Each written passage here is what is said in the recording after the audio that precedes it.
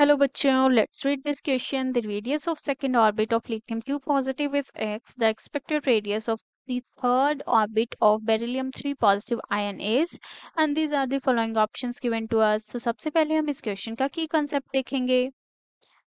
की कॉन्सेप्ट जो है हमारे पास इस क्वेश्चन का, that is the radius of particular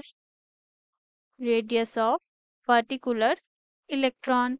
जो हमारे पास रेडियस ऑफ पर्टिकुलर इलेक्ट्रॉन आता है according to the Bohr atomic model, that is equals to the r is equals to the 0.529 multiplied n square divided by z. Angstrom में आता है ये, जहाँ पर जो n है वो number of atomic orbital represent करता है और z हमारे पास एटॉमिक नंबर रिप्रेजेंट करता है. According to the given question हमें गिवन है कि radius of the second orbit of lithium 2 positive ion.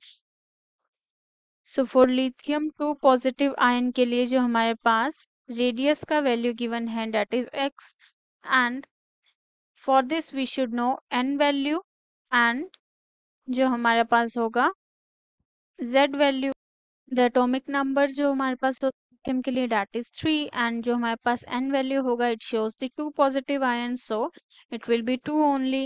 the same way अगर हम beryllium 3 positive के लिए लिखना चाहेंगे so it will be n जो रहेगा value that is the 3, and the atomic number for the beryllium is 4. now we will use the formula.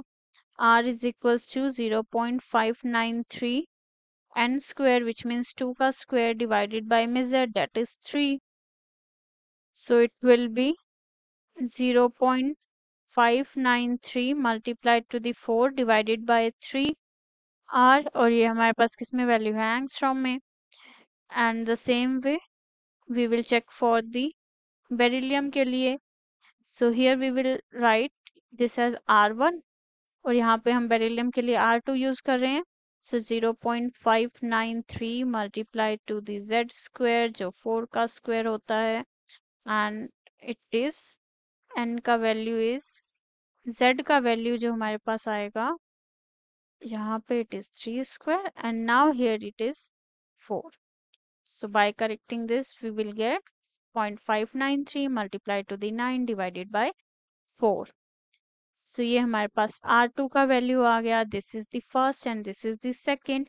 यहाँ पे हम R1 को क्या लिख सकते हैं, x लिख सकते हैं बिकॉज हमें क्वेश्चन में गिवन है. सो जब हम 1 और 2 को क्या करेंगे, डिवाइड करेंगे, सो 2 को हम यहाँ लिख लेंगे. R2 is equals to 0.593 multiplied to the 9 over 4.